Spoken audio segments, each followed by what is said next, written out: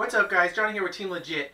I'm really excited to bring you guys another really cool product. I've been flying FPV for about 4 years now, and I've tried all the different types of components and different FPV gear, and whenever I see something new and cool, I'm one of those, oh, shiny toy guys, and I gotta go out there and grab whatever it is and give it a shot for myself.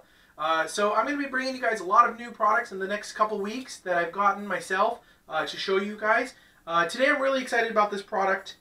Last week I showed you guys the LaserBGC Gimbal 2.4 GHz receiver module for the Dominator goggles. My receiver that I received worked okay.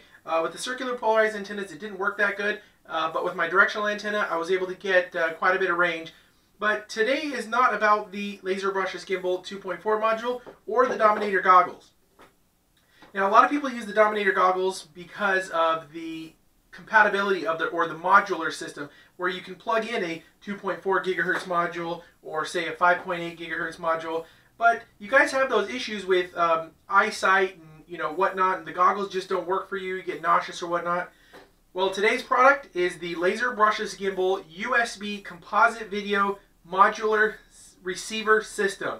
Now this is really cool and exciting because what it basically allows you to do is plug the USB device into your computer, and now you have a modular capture device. You can use your computer, your laptop monitor, to view your FPV, and you can also record straight to your computer. So today we're going to do a quick demonstration of this and its capabilities. So let's get right into it.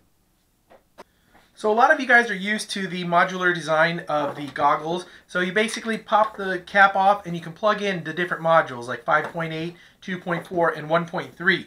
LaserBGC Gimbal makes the 2.4 and the 1.3 modules. I don't have the 1.3 module to show you. I lent it to a friend. But as you can see, it's pretty much the same thing as this. It just picks up in the 1.3 frequency.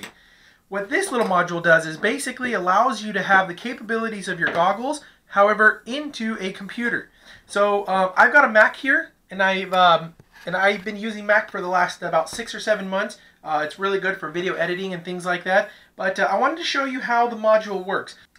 Alright, so let's get this thing plugged in. I'm going to show you guys on the 5.8 gigahertz module because I've got my whiteout quadcopter here, and this one has the Immersion RC 600 milliwatt video transmitter, and this is pretty popular with everybody.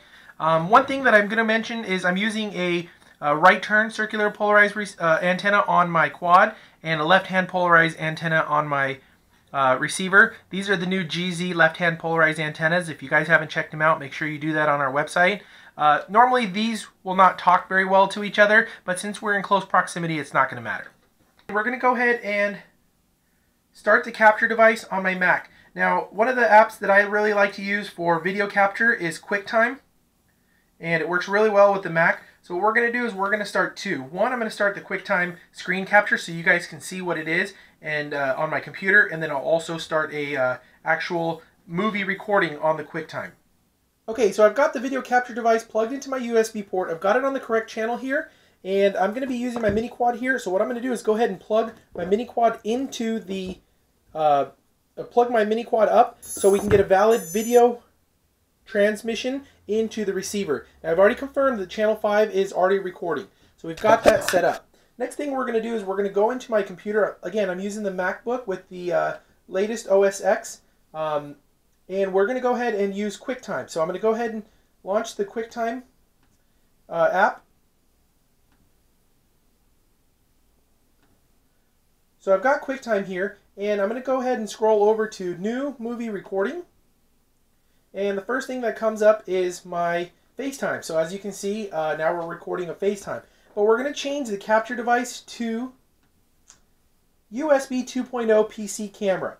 So as you can see, the second I do that, I've got a live video image. And as you can see, my quadcopter is transmitting to the 5.8 gigahertz module that's plugged into my USB port. So now I can just go ahead and click record, and now I have a recording of a recording. So basically my computer is recording my live video feed. So I basically got a DVR, and I've also got a live video out. Now this may be good and bad for some people.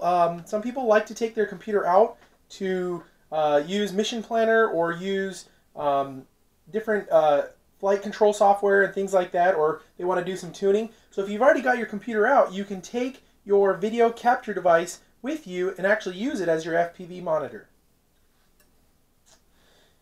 See what happens if we change the channels on my device. As you can see, it went to blue screen and we've got the video image back.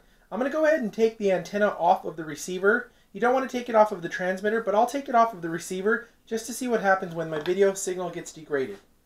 So I'm going to go ahead and walk around the corner and see what happens.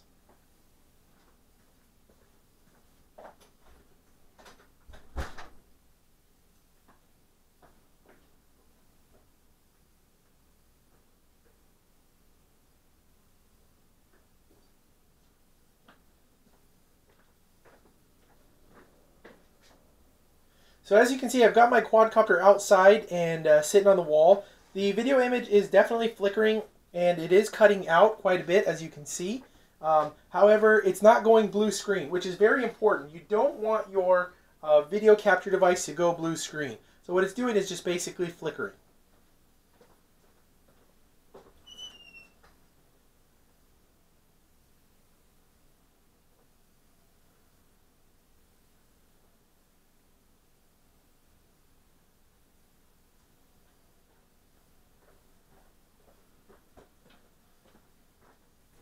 And as you can see, I've moved the quadcopter as far back as possible, and you can see that it's trying its very, very best to keep the device, but once the image actually goes out to where it is not usable, it does blue screen.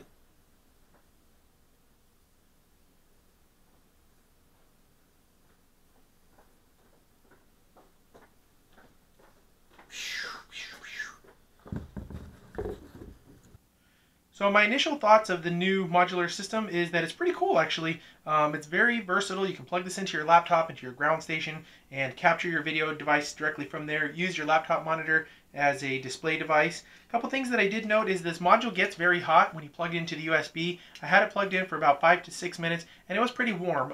So make sure there's proper airflow moving over the two devices. Both the actual capture device and the receiver got pretty warm. The quality of the build is pretty good. It's got really nice solder points. I didn't see any sloppy soldering or anything like that. The buttons are good. They're very easy to push, and they have a good response feel to them. They do feel a little bit weak on the board, but again, with a device like this, you want to make sure you're gentle with it. The 3.5mm video out cable here, I'll go ahead and test that out within the next couple days as well too. The LED is a great touch, so you can actually see what channel you're on. That's actually pretty neat. And I'll try to figure out what that little modular slider is for and let you guys know. Using with a Mac, go ahead and use it. It's pretty plug and play. I didn't have to download any drivers or any software, just plugged it in and it worked great. I'll go ahead and also test it out and let you guys know my feedback on a Windows PC, which I doubt there's going to be any issues, but I will let you guys know that in the next couple days or so. Overall, I like this new module, and big props to LaserBGC Gimbal for coming up with really cool and ingenuitive new products in the FPV field. Also for being a competitor for the 2.4, 1.3, and 5.8 gigahertz modules. I think that's great that you guys are doing that to the market. Overall, I like this new product, and I will be carrying this in the Team Legit store. Actually, I'll be carrying both of these very, very soon. Waiting for a couple more beta tests on this and get a final revision. It's not performing to our specs right now for the 2.4 module, but we'll have the final product carried in the store as soon as we do get this. These, I should have a shipment coming in very soon, so don't forget to check out team-legit.com if you hadn't had a chance yet. I'll leave the links in the description below. Also, if you guys haven't had a chance yet, make sure you check out CSFPV. Patrick over there has some really cool FPV related apparel. Make sure you guys support him. And if you guys like seeing these reviews and the new and exciting products, make sure you guys click the like button. If you have any questions for me, don't forget to leave that in the comments below. And as always, I'm Johnny with Team Legit. Thanks for watching. We got the regular Dominator 3rd generation, Dominator V2, and we're going to refer to this one as the